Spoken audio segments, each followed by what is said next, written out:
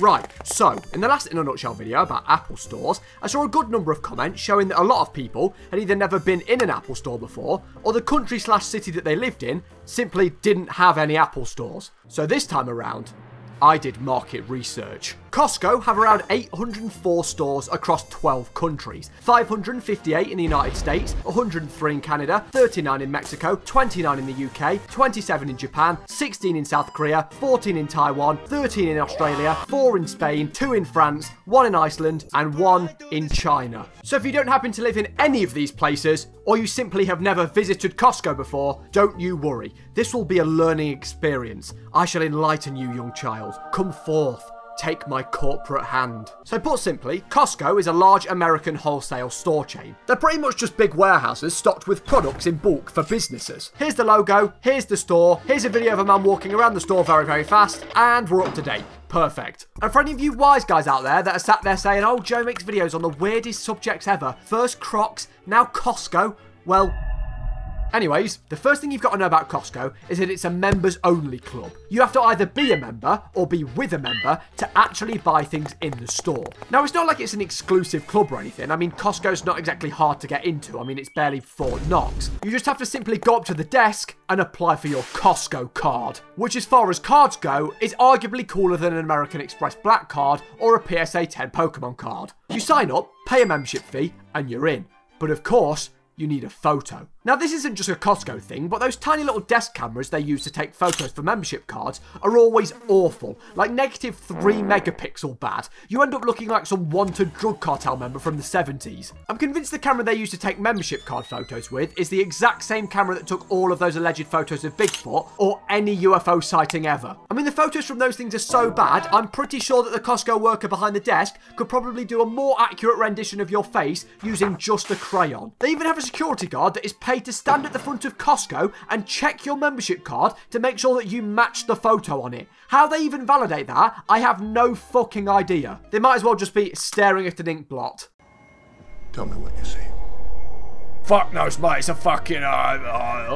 Anyway, once you have your ugly ass photo sorted, you are now a certified Costco member and are free to enter the store floor. Now, in most Costcos, technology seems to be the first area. So you have your phones, your cameras, your microwaves, standard. But then, you see them. Those huge ass 100-inch 12K TVs with OLED, LCD, OCD, ADHD, AC/DC screens for like 10 grand. You know what I mean. Those TVs where the quality is so insane and the colours are so vivid, you start to think, is this shit better than my eyesight? Like, you look at the TV for a few seconds and then everything around you just looks low quality. It makes you rethink your entire existence, like your eyes were set to 480p quality for your whole life. So if you ever do manage to make it out of the TV trance, you can enter the main store, a metropolis of perfectly packaged products, thousands of identically arranged items in huge bulk pallets, and shelves towered up to the ceilings. Costco has everything you can think of, from coffee refills to wine to rotisserie chicken. Costco has the most random shit. You wander off on an adventure down an aisle and you find something new in a batch of 1,000. Costco is so big and open and full of shit that it feels like you've broken into someone's storage warehouse. You know, in most stores how you'll go up and ask a worker if they've got a product in stock, and they'll go, oh yeah, let me just go and check in the back.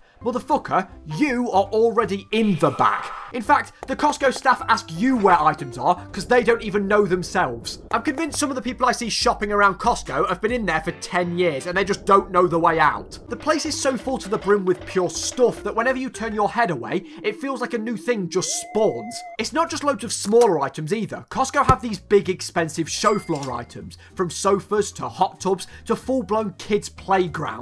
Now, I used to be so confused as a kid because when I'd see these things, I used to think to myself, okay, so say you bought it, how are they supposed to take that to your car? And of course, obviously, I know that's not the case now. They don't do that.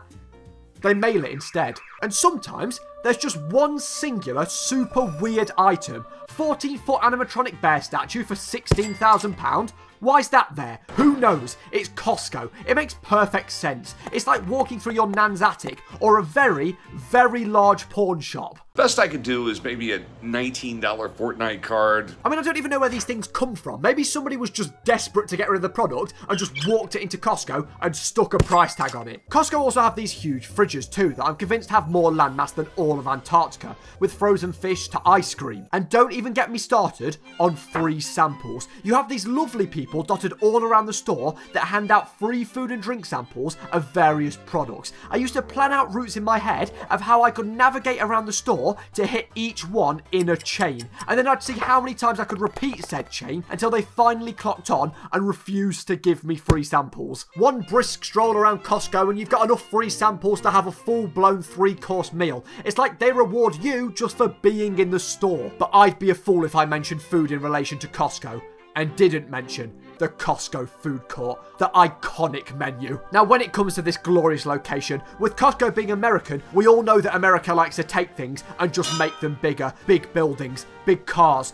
big people, and that rule applies to Costco food. Huge hot dogs, the length of 2 hot dogs, but in one massive hot dog. Gigantic pizzas that look like some sort of shit out of the Guinness Book of World Records. Pizzas so big that one singular slice could feed a small village for a week. And the smoothies that taste like the Costco workers have gone in the back of the kitchen, walked into a freshly grown orchard, handpicked the fruit for you, and crushed it with the foot of an elephant just for your drinking pleasure. The food court is placed right at the end of the store too, rewarding you for making it through the labyrinth that is Costco. The gods have rewarded you with a hearty meal. By far one of my favourite places on planet Earth, a trip to Costco is always a treat. I only have fond memories of the place. And with all of that selection, endless choice, take as much as you need, stock up in bulk, I always end up leaving with one singular rotisserie chicken and a houseplant. No, this video is not sponsored. I'm a fully grown man talking about Costco for the whole video.